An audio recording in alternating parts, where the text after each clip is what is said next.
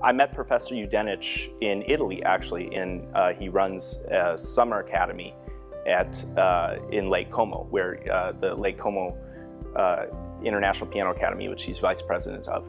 And I went there for the summer academy and met him, and immediately loved the lessons that I was getting with him, and pretty much knew right away that I wanted to follow him back to Kansas City. I think our relationship has grown a lot, and I'm very grateful for that.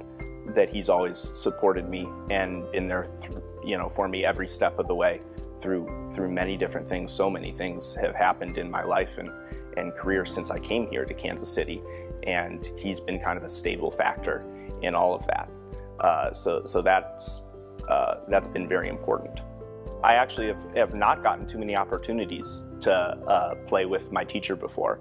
I think that only one time in China that we played a Mozart concerto for two pianos together, and I remember that very vividly. It was a great experience. Of course, it's a wonderful thing to be able to play with your teacher and your mentor, and that means a lot to me. And especially playing this piece right now it will mean a lot. The third movement of Rachmaninoff's first suite for two pianos is entitled Tears, and attached with it is a poem by the Russian poet Fyodor Tyutchev.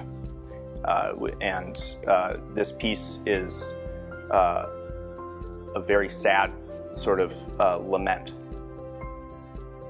Tears, human tears, you flow both early and late. You flow unknown, you flow unseen, inexhaustible, innumerable.